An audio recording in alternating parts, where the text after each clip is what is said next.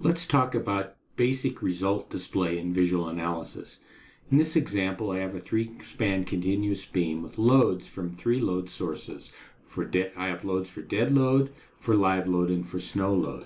If we take a look at the load case manager, go over to service cases, we have analyze yes checked for all of those. And what that means is we will see results for these cases. So if you're only interested in combination cases and you don't want to see the individual service cases, you can check this Analyze to No, and they won't show up in the results. Let's go to the results now. I switch to the results view, drop down the result case combo. I can see all the cases I have results for, and you see I have the individual service cases here. In addition, I have all of the combination cases displayed as well.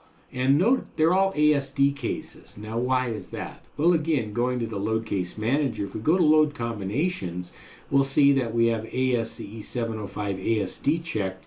So all we're going to see are these cases generated in this list.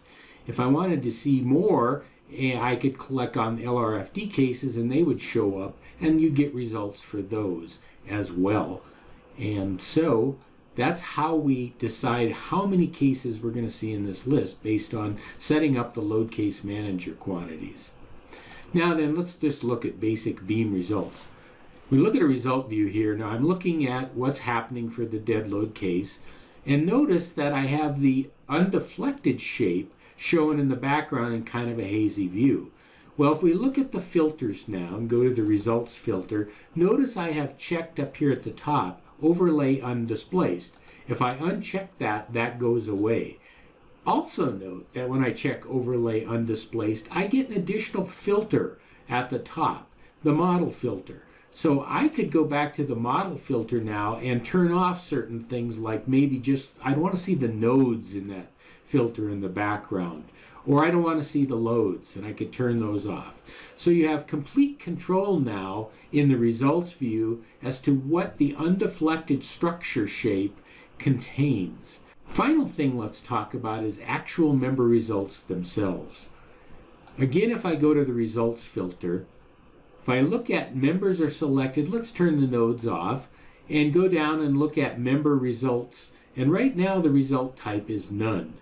If I were to change this to, let's say, MZ moments, now then, by default, if you look at the filter over here, we're seeing we get to see colors, and you're actually seeing the colors of the moment based on this color legend down at the bottom. This legend you can select and move around if it gets in the way. In addition, you can trim the legend to only show certain values. So let's suppose I only wanted to see positive values. If I drag on the slider at the start, I can move that in until the start value is close to 0. And I'll do that right about here. And when I let up, then anything that's in the negative region will all be gray. The entire color spectrum will be for just positive values.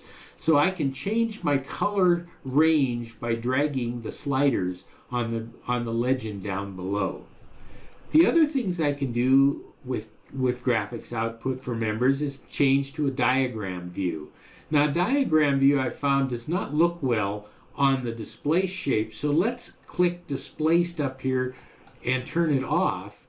And let's also turn off the undisplay shape in the background so we don't see that. And as well, we have extreme labels shown at the moment, so we're seeing what the largest and smallest values are. I'll turn that off. And now I see the diagram plotted rather than the colors. So you have a way then to show member results in diagram form, and that's how it's done.